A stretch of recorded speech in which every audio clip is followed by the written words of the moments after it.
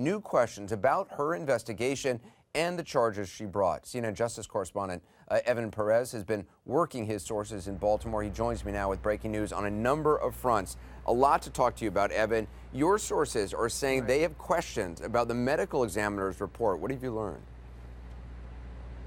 Well, Anderson, we're beginning to see the ways in which the fact that there were two separate investigations, one done by the police department and homicide detectives there, and by the state attorney's office, to try to exploit their differences between the two investigations and perhaps weaken the state's effort to prosecute these 6 officers.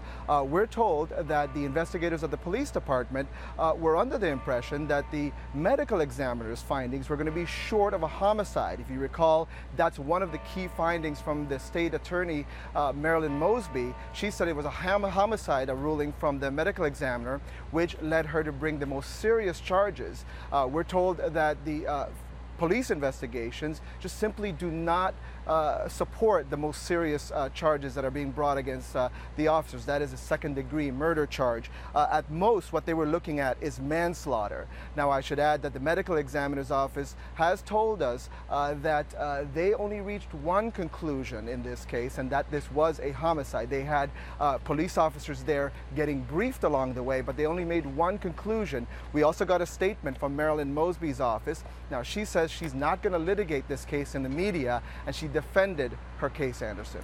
Evan, you're also getting some new details about Mosby's top investigator. What can you tell us about that? Well, one of her top investigators, a man by the name of Avon Mackle, he is a former Baltimore cop. Now, in 2009, he was demoted after he failed to follow up on some reports, some very serious crime reports in his central district here in downtown Baltimore.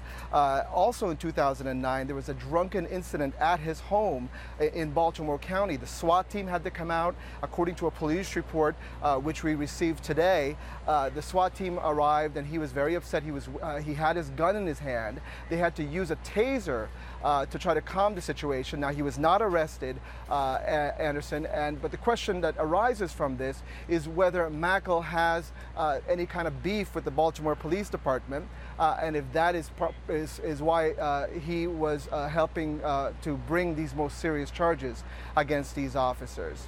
It's interesting that this information is being leaked out. I mean, people clearly leak when they have a reason to leak or an objective or they want to get something across. So I guess it raises questions about why would people be leaking this information out? Or are they trying to certainly just discredit, certainly the investigator in this case, who's working for the state's attorney? But I also understand another defense attorney has filed a motion demanding to see the knife that Mr. Gray carried. Well, absolutely. I mean, what you're seeing happening is the beginnings of how the defense lawyers, frankly, for these officers is going to defend them. As you mentioned, again, this is a matter of the differences between the state investigation and the police investigation. The police investigation found that the knife that was found on Freddie Gray was a violation of the city code. If you remember, Marilyn Mosby said that the whole basis of her case, frankly, is the fact that these officers had no reason to arrest Freddie Gray because the knife he had on him was not illegal in the state of Maryland. So that's a discrepancy now that these lawyers are trying to exploit. They have already filed two lawyers representing 2 of these officers have filed these motions to try to get access to more information about the knife. We also know another lawyer has filed a motion to try to get notes from the police investigation. Again, they're trying to figure out a way to exploit differences between the 2 investigations, Anderson. All right, Evan, I appreciate the reporting. Thank you.